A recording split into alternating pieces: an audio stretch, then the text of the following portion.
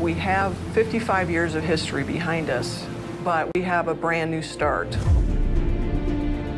Bertram had that hardcore, tough feeling about it all from the beginning.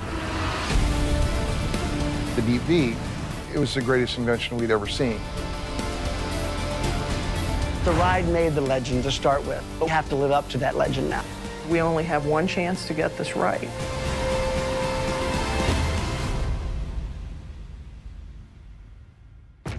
Dick Bertram, he was a yachtsman, a sailor, and liked to race.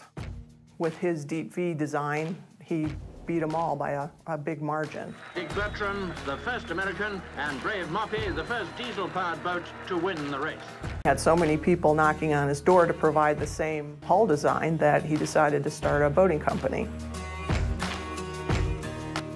One of the early slogans for Bertram is "The sun never sets on the Bertram Empire," because the boats were all over the globe. What exhilarates you is to be able to face a really big sea and go through it. Bertram was the first boat that could go downhill and come through inlets without swapping in. Bertram has always been very associated with sport fishing. Our owners will still be the fishermen, but they're also going to be the cruisers, the people that want a good, comfortable ride, but also a style that will beat anybody's. The first statement's going to be, wow, I can't believe that they took a 31 and made it this much better.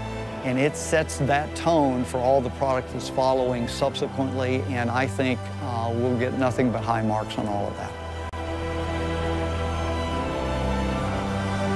It's a chance to take an important American brand and bring it back to its former glory. And there's a big challenge involved in that. And it's certainly a story I can tell you I wouldn't want to be sitting on the outside of this. I'm very glad to be involved with it. In the end, we're held to a standard because it's a Bertram.